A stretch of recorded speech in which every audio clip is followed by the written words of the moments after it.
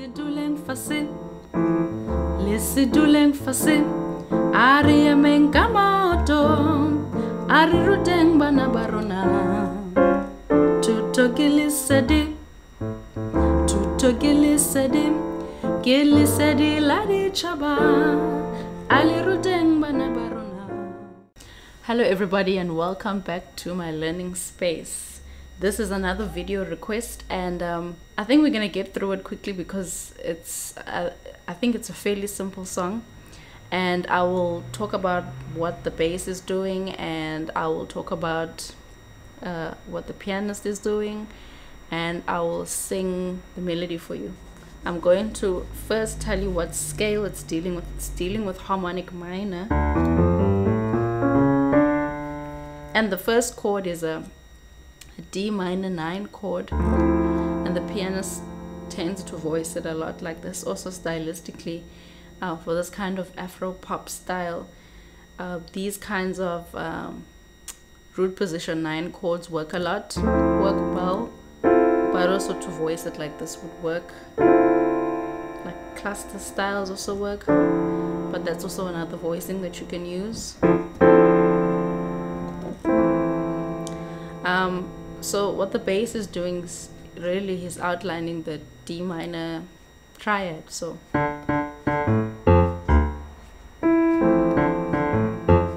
then it goes to chord 4, which does exactly the same thing as chord 1. Chord 4 I'm voicing 7, 9, 3, 5. And if you're wondering what I mean by chord 4, I mean if I go up the harmonic minor scale, here's chord 4, but I'll do the whole thing anyway.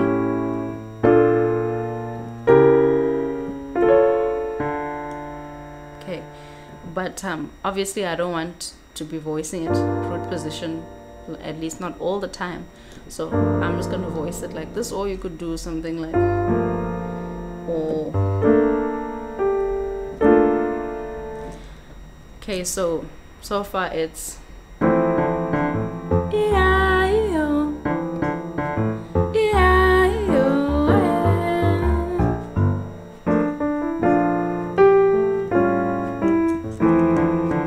Iya Iyo, Iya Iyo. And then what happens is it goes to chord 6. So again, I'll show you the scale, and I show you the scale because I think it's important if you're trying to learn harmony, not just trying to learn a song for the sake of it. So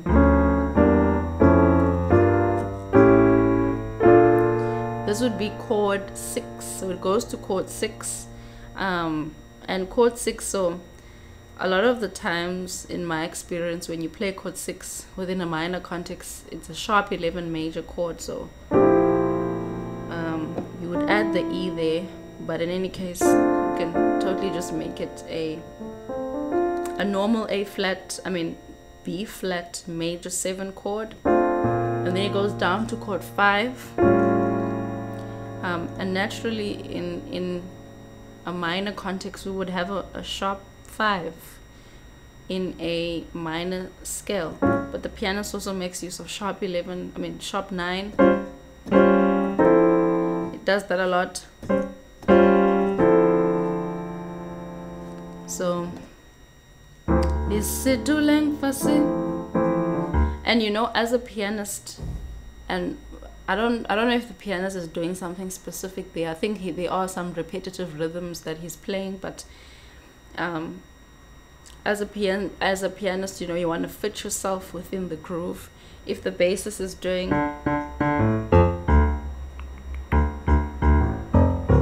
then you can do something like,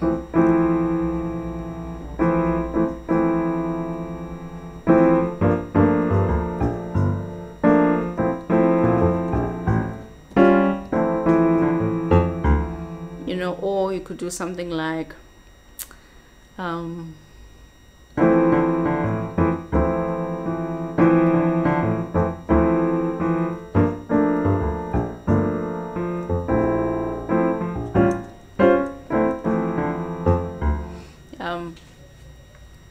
you know, and also stylistically for this song, I don't know if it's a song that you would want to comp like you would be comping jazz. I think it also appreciates comping, doing some repetitive styles of rhythms and comping, so that can be for you to figure out. But yeah, so then the verse uses the same chords as in that sort of prelude or intro of Iya Iyo. Iya Iyo. So first verse. Lisiduleng fasin, lisiduleng fasin, ari mengamoto, ari rudeng bana barona, tutogili sedi,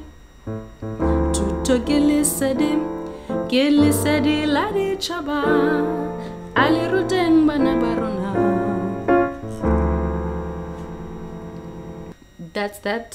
That's the song. It's a beautiful song by Judith Sephuma, and I hope this was helpful. Please give me a like on your way out, and I'll see you again in the next video. If you have any requests, let me know in the comment. I'll see you again soon.